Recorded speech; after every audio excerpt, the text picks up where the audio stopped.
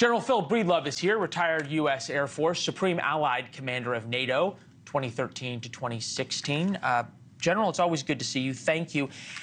If you just sort of look at the strategic picture, we zoom out, not politically, but purely militarily, of the major players, Hamas, Iran, President Biden, the United States, and Israel.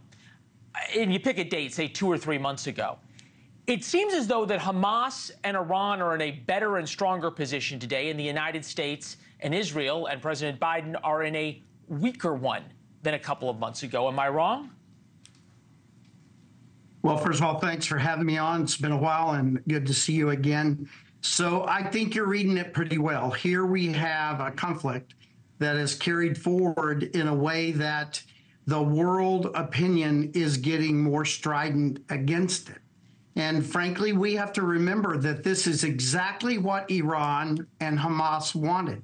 Hamas knew they couldn't beat Israel on that day that they went in and did all the horrific things they did. They wanted to kick the hornet's nest and then elicit a response and then use the world opinion to accomplish their objectives against Israel. And it's working fairly well. Look, there's always fair criticism of Israel. I live there. I've covered the conflict. No army is perfect. But you've been on the other side of these airstrikes. You've been in the command and control centers ordering them. You've been the one dropping the bombs. You were the one ordering bombs to be dropped to protect me when I was in Libya. We took great solace in that. Thank you. But the criticism and the standard that Israel is being held to, as tragic as the aid workers being killed is it a fair standard? Is it the same standard applied to other civilized armies? So may I just say that this, right up front, this is horrible, and what happened is horrible. These things happen in war. I was listening to the gentleman make it look like Israel went out to specifically bomb this convoy. I think that's a really bad notion, and he's just angry. Israel has stepped up to what happened here. They are going to run an investigation, and I think these things will take their course. And before we get too critical, again, acknowledging this is a horrible result, but before we get too critical, we need to stand in front of a mirror as Americans.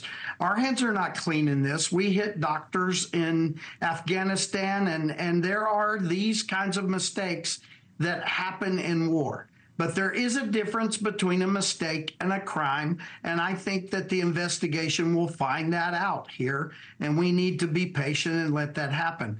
But if you think a war like this is going to go on without something like this happening from time to time, I think you don't understand what we've always called the fog of war. You think about what's happening at the White House right now. Muslim leaders have declined the White House invitation for Ramadan. They demanded a meeting on policy.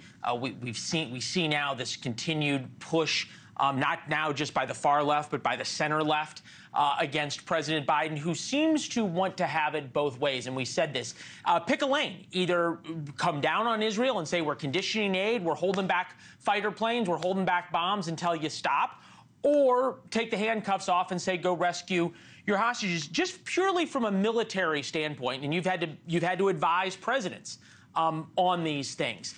Is the middle of the road, trying to have it both ways that the Biden administration wants to have, is that even possible? That's a really tough road to try to drive. We don't have enough time today, Leland, but we need to go back to what our national interests are in this area. What does Iran mean to America as a threat?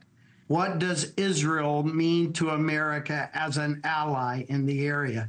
And from our strategic interests, we look at the ways and means of how we will accomplish a strategy forward. Now, right now, I really don't see that conversation being held. Thanks for watching. Go to joinnn.com to find NewsNation on your television provider. And don't forget to click the red subscribe button below to get more of NewsNation's fact-driven, unbiased coverage.